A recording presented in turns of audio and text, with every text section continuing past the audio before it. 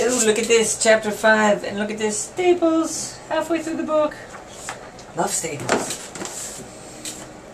So we're going to learn another position on the keyboard. We know C, we know G.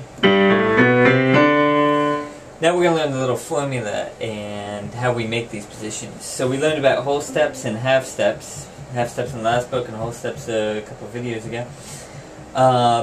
Basically, a hand position is a set of whole steps and half steps.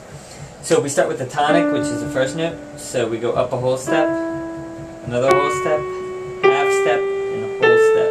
And that makes a hand position. In this case, that was the D position, just like you see down there. So you play a note, then whole step up, half step, whole step. Okay, let's try another one. Try it on A. So we have tonic, up a whole step, half step, whole step.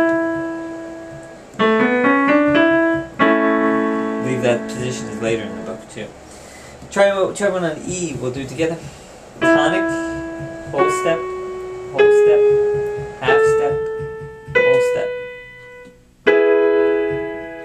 Try one off of F by yourself. See if you can figure that out. So F is the tonic, and then go up whole step, half step, whole step. Should sound like that stuff. If it sounds like this, then you're wrong. Okay?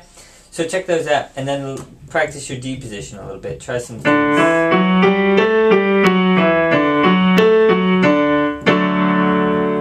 Try some things like that to make you a little bit smoother on that hand position, because the rest of the chapter is on D's.